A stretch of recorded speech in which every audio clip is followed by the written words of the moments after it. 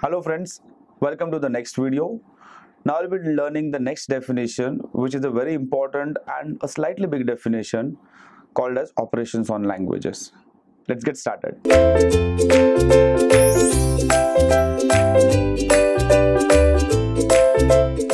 So now, if you look at the operations on languages, we have a total of 4 different operations. Now before I start explaining you all of this, you will not understand it more than 70% unless and until I complete the topic. So it is very important now that you understand the definitions, and immediately post the definitions I'll be doing small examples on it, and those examples will actually clarify the definition 100% to you. So right now what is important is you understand the definitions as I say. So the first definition which we have over here is called as union of two languages. Now union operation is very simple.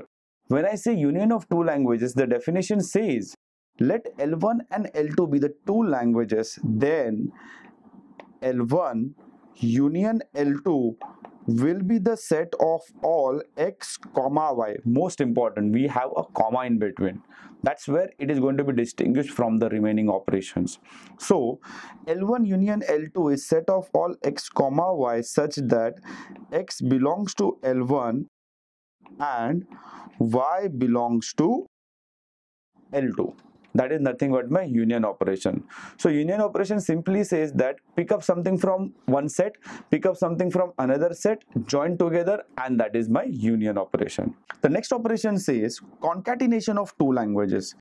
It is defined as let L1 and L2 be the two languages, then I say L1 dot L2 will be set of all x dot y such that x is going to belong to L1 and y will be belonging to L2. So L1 union L2 was union, that is nothing but simply joining L1 and L2, whereas L1 dot L2 is the concatenation operation, that is everything in first set will be concatenated with each and everything one by one available in the next set. Going ahead, the next definition which we have is the closure of the language. Now for the closure, a very important property, because this is something that we are actually going to carry as a de facto standard throughout the syllabus. Okay, so we can consider more of it like a legacy for us, because this is something which will be repeated again and again, and if you don't understand the concept of closure, understanding everything after this will be a big problem. So I say let L be the language, then my L star is called as the closure of a language, and it is defined as union of all the Li's where I is going to go from 0 to infinity. What is important right now to understand before we proceed to the example is the closure of the language is denoted by L star, and it is set of all Li's where I is running from 0 to infinity. So what is important is it is denoted by L star and it is running from 0 to infinity. Let's go ahead to the next definition. Following the closure, the next definition which I have is called as the positive closure of a language. Now the positive closure of a language is defined as let L be the language, then the positive closure L plus denoted by L plus is again set of all Li's, quite similar to the previous one, but over here this set of all Li's is union of I is equal to something to infinity. Previously this something was 0, now the only difference over here is the something is 1. So positive closure is nothing but set of all Li's running from 1 to infinity and denoted by L plus. So these are the 4 operations on the languages that are important. So summarizing these 4 operations, I say they are the first one called as the union, then concatenation, then closure and positive closure. Now let's understand how we can call it in the simplest name to remember. So moving on to the first operation, that is union. So I say whenever I talk of union, I say I will never look for a combination. Remember, this is very important. Whenever I talk of union, I never look for combination. The next definition, concatenation. Whenever I look for concatenation, I am looking for the combinations. The next definition, closure. Whenever I talk of closure, I am looking for zero or more repetitions. And the last one, positive closure. When we talk of positive closure, I am looking for one or more repetitions. So having completed the definition, let's look a very small example on it so that we understand 100% of it. So we have over here my languages stated as follows. I have my L1 given as 0001 and L2 given as 00110 and 11 respectively. So if I say I want to find the first operation, that is L1 union L2, it is merely joining L1 and L2. So L1's everything will be coming over here, that is L1 has 00 and 01. We grab it over here.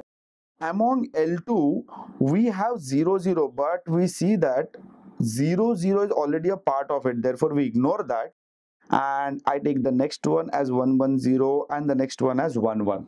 That is nothing but my union operation. Therefore I say in union we don't look for combinations. The next one, the next operation which we have is L1 dot L2. If I talk of L1 dot L2, I will be initially taking L1's first string, that is 00, and appending it with L2's first string, that is 00.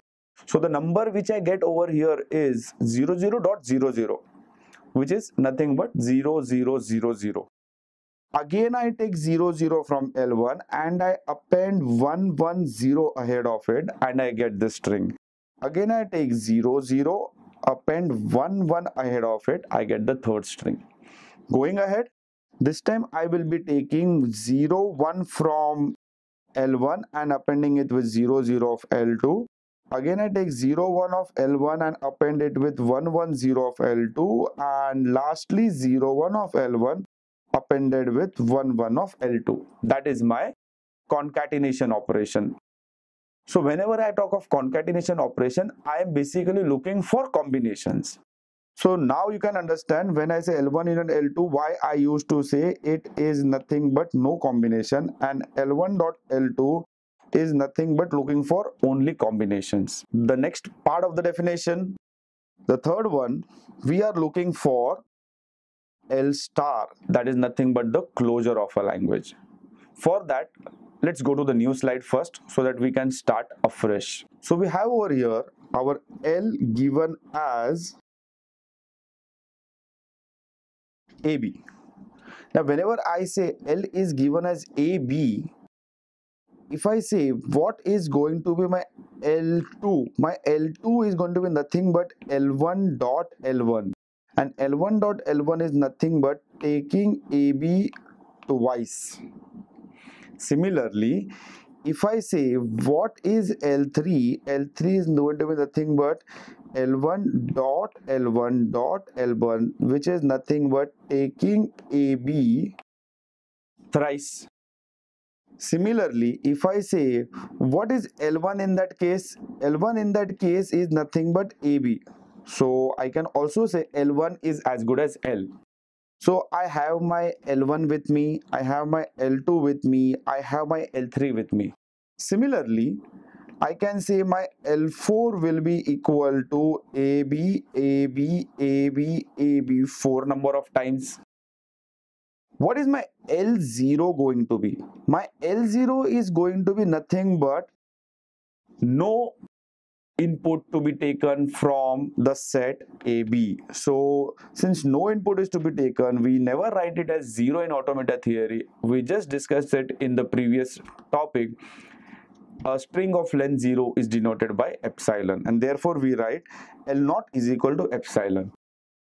if now I say what is going to be my L star, we all know that L star is nothing but union of I equal to 0 to infinity of all Li's.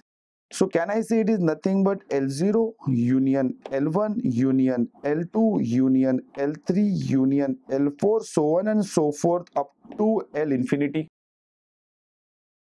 And we all are very much acquainted with the operations of union. When I say what is union of L0, L1, L2 up to infinity, it is merely joining all those things or creating no combinations of it. So I say it is going to be nothing but epsilon AB, AB, AB, AB, AB, AB, so on and so forth up to infinity. So if I look at this particular example, can I typically conclude that my L star is nothing but 0 or more repetitions of AB? Exactly. That's what my L star means, and that's exactly what we wrote across the definition. It is meaning 0 or more repetitions. So if I say the input string given to me is CA, and what is L star? The only answer to it is 0 or more repetitions of CA.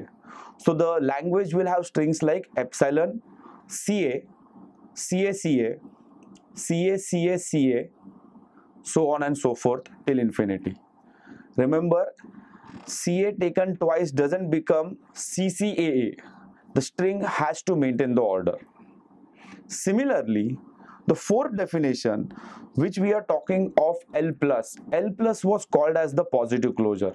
So the only difference compared to the previous one over here is it is one or more repetitions. By that I mean, what is L plus? L plus is nothing but one or more repetitions of AB. So one repetition of AB will be AB, two repetitions will be AB, AB, three repetitions will be AB, AB, AB, four repetitions will be AB, AB, AB, AB, so on and so forth till infinity. So it is called as 0 or more repetitions for L star and 1 or more repetitions for L plus, that is positive closure. So with this, we complete with this video. See you in the next session. Thank you.